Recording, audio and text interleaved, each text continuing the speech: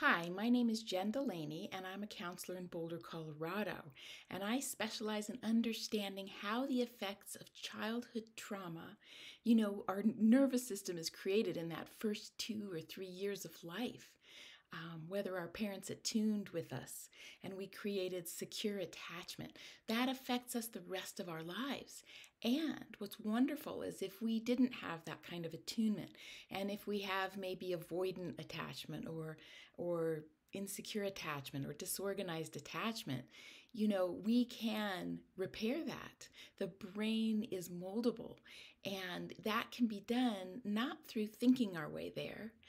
If we could do that, we wouldn't have all sorts of addictions and compulsions, so we experience our way there. So seeking out a somatic counselor can be a great way to do it. I also have an online class called Heal and Thrive, Overcoming the Effects of Childhood Trauma. And you can look for that link down below. So we need to experience our way there. If we didn't have love, or we were neglected, or we didn't even get attuned, let's say it's really subtle. The attunement wasn't there, the connection. Parents were busy. They were like shuttling you places, and they didn't have the time to really see you early in life. That creates disruption in relationships later in life. So we need to begin to develop the brain, the neural networks. The brain is involved. It's not just about thinking our way there with the mind. We can't do it just with, cognitive tools. Those might work for a little while, but they don't last because we have to get into the deep brain. And that's an experiential, that's outside of language. So if we can begin to experience what love is, to experience what secure attachment is, and to recognize it. So let's say we don't have the neural networks to recognize love or secure attachment. We might be choosing the wrong relationships, not because it's our fault, but because it's happening. It's a phenomenon.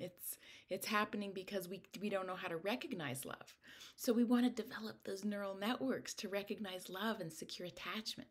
And that can be done with visualizations, with tools to stimulate the vagus nerve, which brings on board the parasympathetic nervous system, the calming part of the nervous system. So if we combine these tools and these visualizations, then we can begin to help our body to recognize love and to invite love into our lives. So the best way is to get some counseling, to choose a Brainspotting therapist. That's my favorite form, but there's somatic experiencing. And I combine Brainspotting with methods from internal family systems, which is a parts work modality.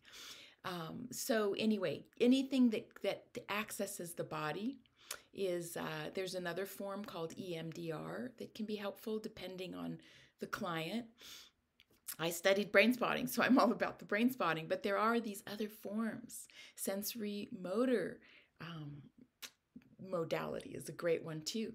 So we want to access the deep brain so that we can access that trauma and help you to clear it so that it's not standing in your way.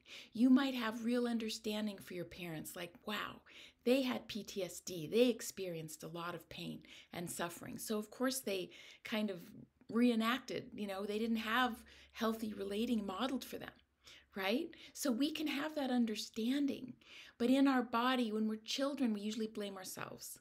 So we want to go ahead and begin to go back in time and help those parts of us who are blaming us to understand that no, what was happening, you get to have feelings about it. You get to be angry. You get to be sad. It's not about blaming parents, but it's also about acknowledging ourselves, our young selves that had those different difficult experiences. And the only way they could navigate it was to either compartmentalize, to dissociate, and then to turn it back inward usually. So we want to go ahead and go back and do the healing work. So again, you can check out my online course that I have, or find a counselor and start to do this amazing, courageous work. Okay, thank you. Have a great day. Serenity, freedom, and joy to you.